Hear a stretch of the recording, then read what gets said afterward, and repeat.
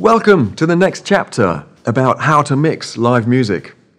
Now we're going to start applying EQ to acoustic instruments such as guitar, violin, and brass.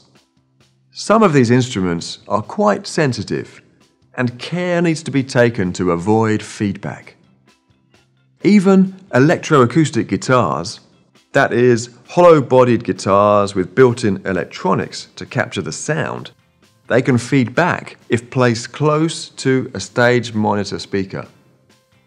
So, first a reminder of the golden rule. Always apply a high-pass filter. We're going to follow a trend we set last time. Reduce the low EQ shelf by 6 dB for all the acoustic instrument mics, unless it's specifically for a bass instrument. It's the mid-bands where we're going to exercise our creativity. First, let's consider the acoustic guitar. This will either have built-in electronics to use with a DI box, or it will need a microphone pointing somewhere between the main hole and the base of the neck. Because of the feedback risk, a mid-band may be needed to reduce the danger frequency. To discover the danger, greatly increase the mid-band gain and sweep the frequency. Find the frequency which produces the loudest howl or squeal and cut the gain there by 3 to 6 dB. If you're using the TF mixer, increase the Q to narrow the frequency band affected by the cut. So the impact of the sound on the instrument itself is minimized. If you find there's no feedback danger, or if you have an additional mid-band available, like on TF mixers, then you can consider how to shape the sound. Try reducing the gain around 600 Hz to make the sound less boxy. Or reduce around 5 kHz for a less stringy sound. Reducing frequencies between 1 and 2 kHz can help to create a greater sense of space for lead instruments and vocals.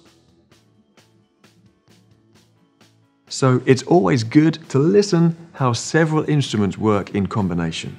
Now let's consider a solo acoustic instrument such as a violin. Always discuss mic placement with the performer in case they have a strong preference based on their own previous experience. You could use a clip-on mic if the musician allows it, or a mic on a stand pointing towards the center of the F holes. But remember, you have to be far enough away to avoid bow contact. Violins are sensitive instruments, so their mics could pick up a lot of surrounding noise. So I think you already know what to do. Apply HPF. Reduce the low band by about 6 dB and the high band by 3 dB. Then apply the same technique as the acoustic guitar for reducing the risk of feedback. And for shaping the sound, it's a similar story. Create a less boxy sound around 600 Hz or a less stringy sound around 5 kHz. If there are two such acoustic instruments, don't reduce the same frequencies for both. Make one less boxy and the other less stringy, so they complement each other. Listen to these two examples featuring electroacoustic guitar and violin. Firstly, with no mid-band EQ applied. Secondly, with 600 Hz reduced for violin and 1.5 kHz reduced for guitar, to give the violin more space. Hear how they maintain their natural character without getting in each other's way.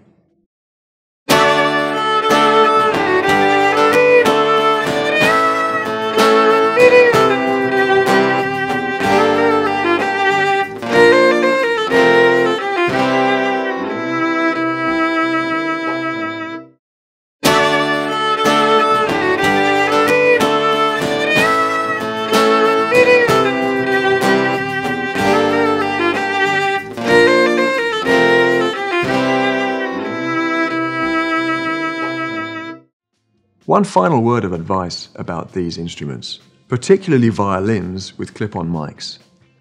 Watch out where the musician rests the instrument when not playing it. Instruct them not to leave them close to a monitor speaker to reduce the chance of nasty feedback. Now let's move on to brass and woodwind, which tend to be louder and therefore less problematic to mic up.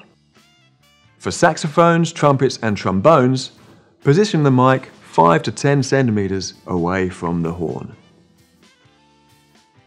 Immediately apply the high-pass filters without question. Then reduce the low shelf a few dB for most brass and wind instruments. I would even do this to low instruments like a trombone, if there's also a bass guitar and kick drum in the mix. What you do with the high shelf depends on your preference. If you want the brass to cut through the mix as accents, try adding up to 3 dB. If you want them to blend with the band, try reducing 3 dB. Feedback isn't normally such a problem with brass, so let's consider how the mid-band can shape the sound. As with previous instruments, cutting the mid-band around 500 Hz will reduce body from the sound, giving a feeling of brightness, while cutting around 3 to 4 kHz will reduce clarity and presence. The fundamental frequencies for popular brass instruments are within the 200 Hz to 2 kHz range. You could choose to boost these a little to obtain a more defined sound, or you could reduce them a little to make space for lead vocals. Compare these next two examples using different EQing strategies. The first is with the mid-band boosted and the high cut a little, as shown here. The mid-frequency is chosen to suit the pitch range of each instrument. The second clip is with the mid reduced by 6 dB, around 1 kHz, and with the high band increased by 3 dB. Notice this second clip sounds less honky and more crisp.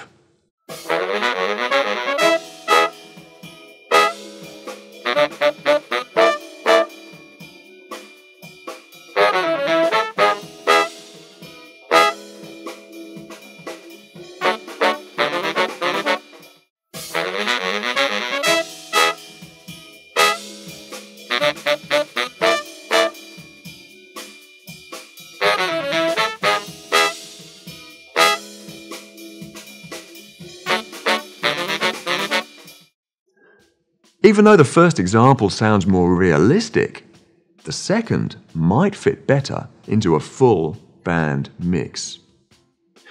Listen to the brass alongside the keyboards, guitar and bass to check they have the right blend. You don't want every input to sound bright and cutting all at the same time. Make sure there are a variety of frequencies used for boost and cut amongst the mid bands to maintain a balance across the frequency spectrum. Now we've prepared most of the popular instruments used in pop and rock bands. We're going to move on to possibly the most varied and important sound source of all, the human vocal. Join me in the next chapter when we learn how to EQ microphones used for singing. See you again soon.